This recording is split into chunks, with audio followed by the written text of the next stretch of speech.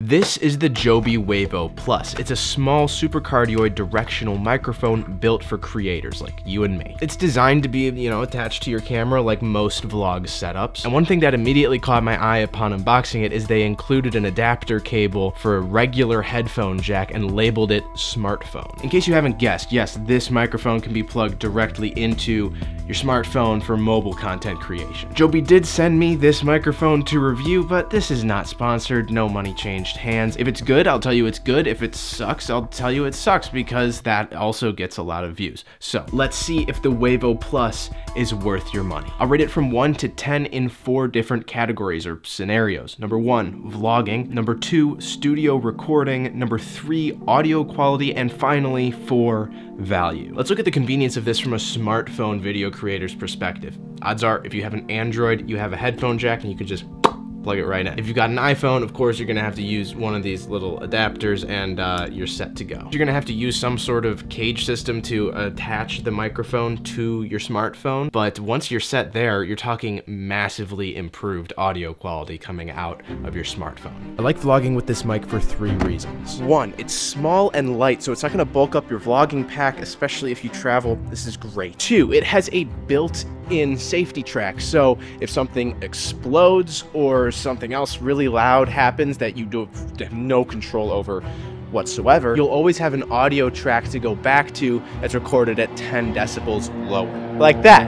That's a plane that's traveling really close, so it's really loud, so I gotta start talking louder, and now I'm gonna go to the backup track. This is so important for vlogging because most of the time, things that you're vlogging, you only get one shot at, so you wanna make sure that you've got audio. And 3, it automatically turns on when you turn your camera or smartphone on, which is great because you don't run the risk of filming an entire day and having not turned on your microphone. I've done that before. It's not fun. All of these features match the legendary Rode VideoMic Pro Plus, but the Wavo comes in at a cheaper price point, a smaller form factor, and it has an LED indicator light to let you know how much battery is left in the microphone, going from green to orange to red to, well, dead. In this category, I've got to give it a 10 out of 10 because it has every single feature that vlog creators need and then some. You can't ask for more.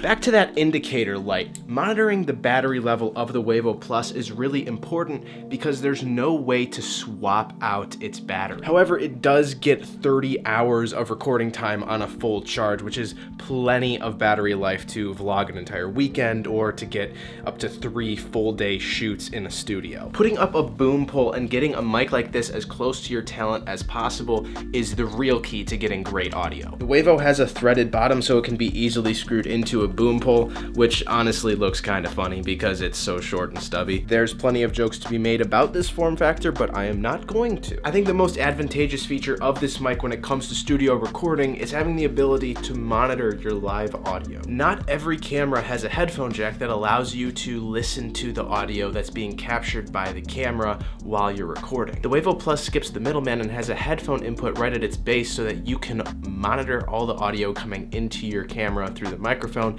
and make little adjustments on the fly. That way your ears can be focused on the audio and your eyes can be focused on getting the perfect shot. This obviously isn't just limited to studio recordings, it's a great feature when you're working in the field as well. But none of these features are worth anything if the audio quality itself isn't good, so I'm pitting it up against my current favorite microphone, the Rode VideoMic Pro Plus, so that we can really see where the Joby stacks up against some good competition. Up first, the Joby. I typed out this audio so the test would be basically the same. This is an audio quality test between the Joby Wavo Plus and the Rode VideoMic Pro Plus. Let me know if you can hear a difference in the comments below. I'm going to be honest, they are quite close. In my opinion, I still like the Rode better. It sounds a little bit crisper, a little bit cleaner. There's something about the Joby that just sounds a little bit more muffled, but it's very subtle. I'm gonna give you guys one more listen, and then whichever one you prefer, leave a comment in the comment section below, and whatever gets the most votes, I'm gonna use as my main microphone going forward. I typed out this audio so the test would be basically the same. This is an audio quality test between the Joby Wavo Plus and the Rode VideoMic Pro Plus.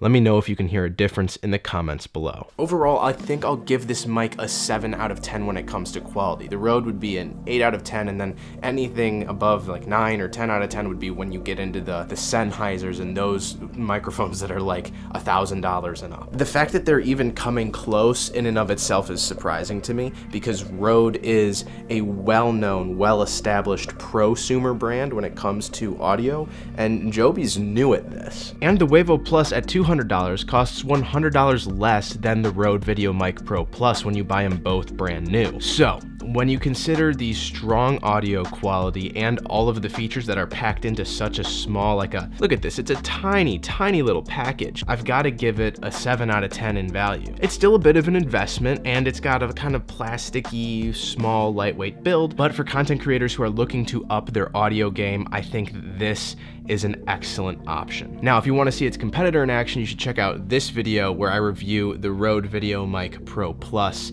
here in 2024.